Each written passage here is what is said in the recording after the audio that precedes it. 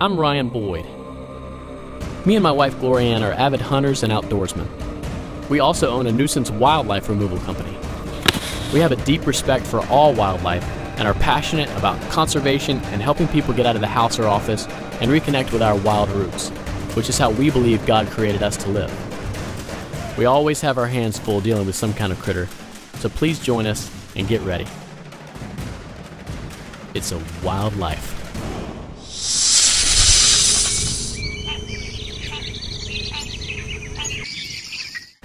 What's up, you wild animals? So today we wanted to talk to you guys about nuisance alligators and kind of how this process and the system works. So I'm a nuisance alligator trapper for the state of Florida, and what that means is we don't just go out and just trap alligators anytime we want to, whatever alligators we want, not at all. We actually get calls and permits from the state that are called in by homeowners, and the state determines what is a nuisance alligator and what's just an alligator being an alligator. Believe it or not, the majority of the nuisance alligators that we catch are about this big, 4 to 5 feet. They really can't do much harm, but these are the majority of the alligators that we catch. Now, if the alligators are under 4 feet, we can legally relocate them. So we've got an alligator that's nestled in on a guy's front porch. A lot of times that'll happen if there's like a little breezeway. Alligators will just walk and kind of find their way in there, and then they can't really figure out how they got in there. They'll just kind of settle in. It's like a little nook or a cave, little comfortable spot for them. But obviously it's not comfortable for the homeowner for an alligator to be sitting on the front porch right by their front door. Quite a surprise. So we're gonna head that way. It sounds like just a little guy, 2 to 3 feet. These little guys can still take off a finger.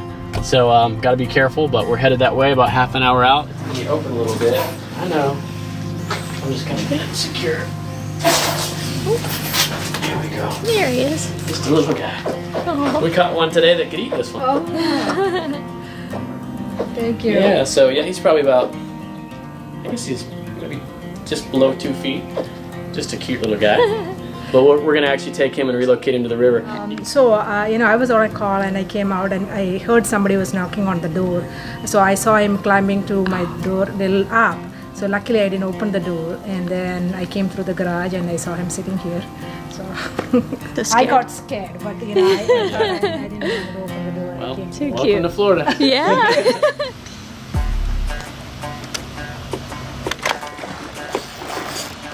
The infamous death roll, he doesn't like that. I'm just gonna get him away from the water.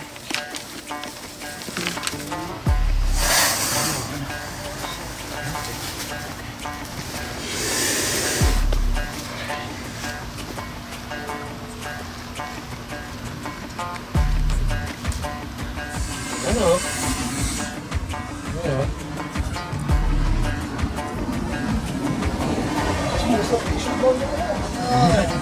Put him in the bathtub.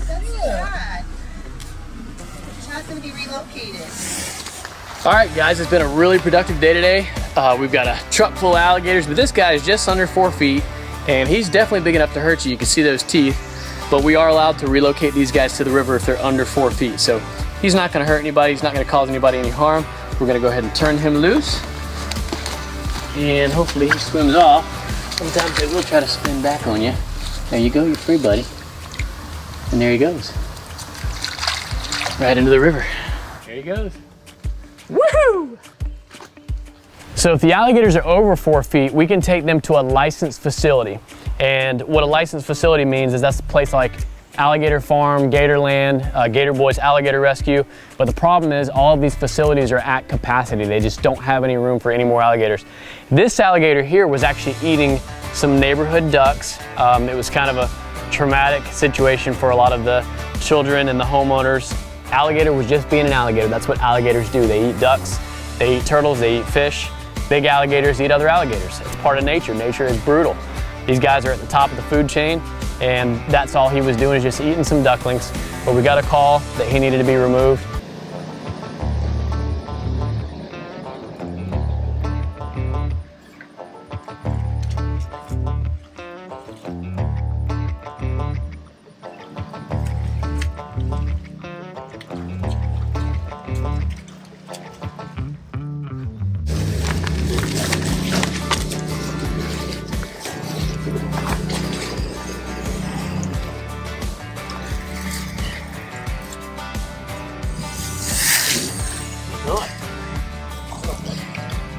came after me and a couple of the painters. No way. He's pretty feisty. Oh yeah. Yeah. Because he chased me halfway up. Really? Yep. Wow, that's crazy. I told him Was stop. anyone feeding him? Like, is that why he was some more? Yeah. Yeah. Construction workers loved it. Yeah. We saw a baby duck probably about 2 weeks ago, and it made it about a week, and then it went missing, and then a couple days after that we heard a female screaming pretty loudly on the bank, and then I watched for her and I saw her get some air, and then she looked like she may have been hurt, and she glided on the water, and it probably wasn't 30 seconds of her screaming and screaming, and then it just took her under. So yeah. And we have little ones that like to fish, and we have a little dog. I and love we just fishing. want to make sure everybody's safe. You don't free. And unfortunately, he's over 4 feet, so he has to be euthanized. So what we're gonna do, he's not really big enough to take to a processor. There's not enough meat on this guy to justify trying to sell it to a processor. It'd be like $10 for this alligator. It's not even worth it. So what we're gonna do, since we do have to euthanize the alligator by law, we're gonna go ahead and throw him in the smoker and cook him whole for Mother's Day. And I can't think of a better way to say Happy Mother's Day than to cook her up an entire alligator. Mom, I love you. In my opinion, if you don't want an encounter with an alligator, if you're just deathly afraid of them, do not buy a house on the water. If you buy a house on the water, more than likely you're gonna have an encounter with an alligator. There's an average of 1 alligator to every body of water in Florida. There's over 2 million alligators. That's about 1 alligator for every 10 people.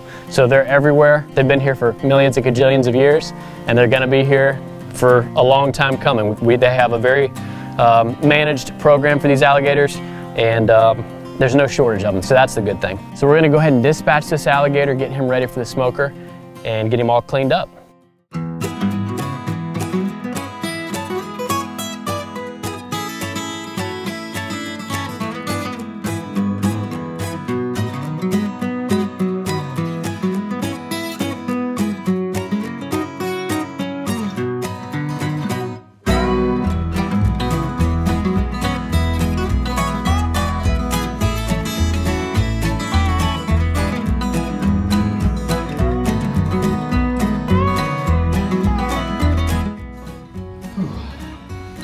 All right, so we've got this little gator here. He's all skinned out, and we're excited to get him on the smoker. So we always use this, it's called strawberries. It's just a seasoning from somewhere up north. I don't even know where they're from, but not a sponsor or anything like that, but we throw it on everything. It's absolutely delicious. So whenever we say we season it with strawberries, people think we're saying actual strawberries, but that's just the name of the seasoning. But we throw it on everything. It is just delicious. So I'm just gonna put a thin dust of this seasoning, actually more of a kind of a thick dust of this strawberry seasoning all over this alligator. It's kind of a Cajun with a little bit of sweetness to it. Just everything we put it on is excellent. But I'm gonna load him down with this and then just flip him over and get that cheek meat. That cheek meat is, from what I've heard, some of the best meat. People think, you know, there's just gator tail and that's pretty much the only meat on an alligator, but that's completely false. You got ribs, all the legs have meat. The cheeks are supposed to be some really good meat there. And I'm excited to get this guy going. We're gonna cook him for about 4 hours. What we're gonna do is we're gonna put a chicken in the mouth of the alligator. And when that chicken is done, that's how you kind of know the alligator's done.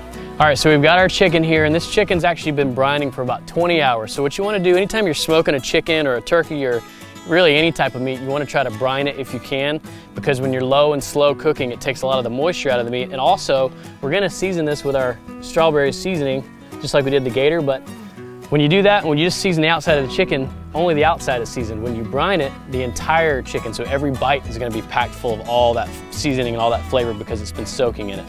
So this will be really good. So we're just gonna season it with the strawberries, and then we're gonna get the gator on the smoker, and we're gonna put the chicken in the gator's mouth.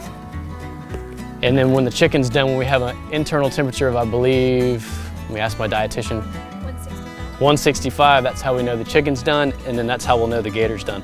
So let's get him on the smoker, and then we'll put the chicken in his mouth. I probably should have checked to see if he would fit first. I know if we wrap his tail around, he should fit.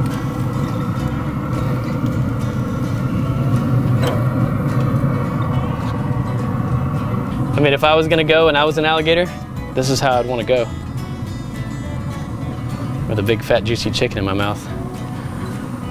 All right, and we're not doing this for camera. The funny thing is we would have done this whether we were recording or not. This is how we celebrate Mother's Day, and today's my birthday. So we're having all the moms and the family over later, and I'm excited. This ought to be really good.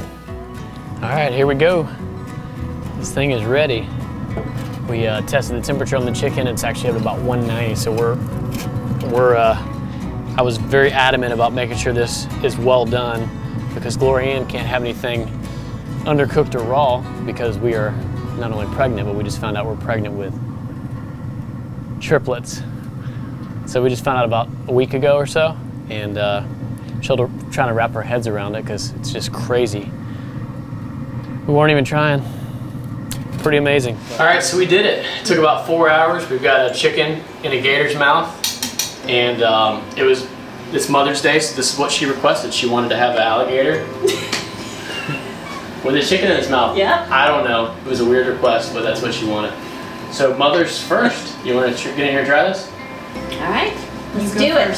I love the sense of adventure. Do you want tail, leg, or eyeball? How about some of the chicken? No, I'm just kidding. Okay, well, Get her where's the? Can't go Yeah, wrong. there we go. There's a good piece. Look at that. Get in here. Okay, Look we're at that. gonna do it. Look how white and juicy that meat is. Wow. You got All this. right. Try. Here we go. No filter. Oh, okay.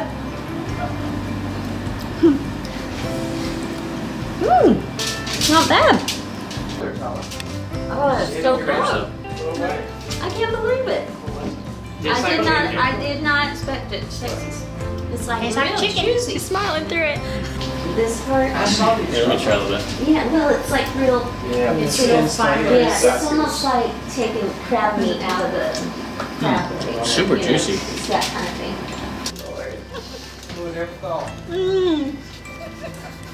We got alligator. My brother brought some brisket. We cooked up some quail. Just an awesome night celebrating Mother's Day.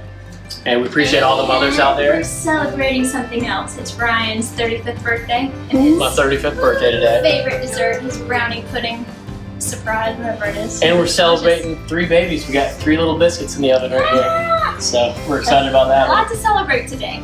Until next time, stay wild.